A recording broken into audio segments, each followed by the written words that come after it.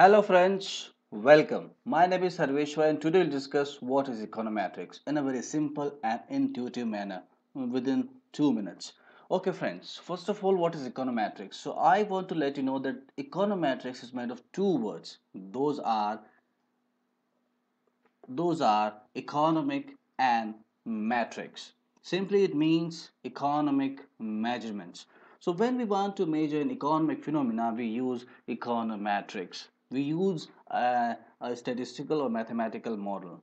So simply we can say econometrics is borrowing from different disciplines like statistics, economics, and mathematics. In very simple manner for a layman, if I went to measure an economic activity, economic phenomena using some statistical technique or mathematical technique, this is called econometrics. Now we come to a very simple example, law of demand. Everybody is aware of. Yes, friends? Okay, so here what you say, we know that there is an inverse relationship between price and demand. When prices goes up, demand comes down and vice versa. Now how to measure it? I am saying as per demand, law of demand, which is an economic theory, but how to measure it? Does it stand true or not?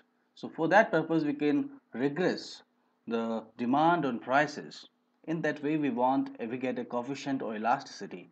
In this way, we are using regression, which is a statistical technique, on an economic theory just to test the economic theory. In this way, we are saying economic theory plus measurement techniques, which could be statistical or mathematical, is called econometrics.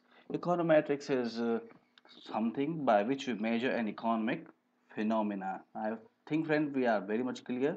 So this is the way we can just put it pictorial manner. Like what is econometrics? It is combination of economics and metrics.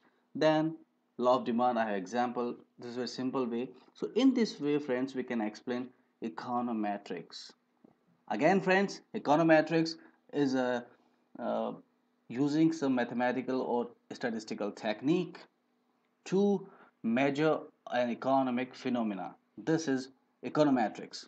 Thank you, friends. Thanks for watching.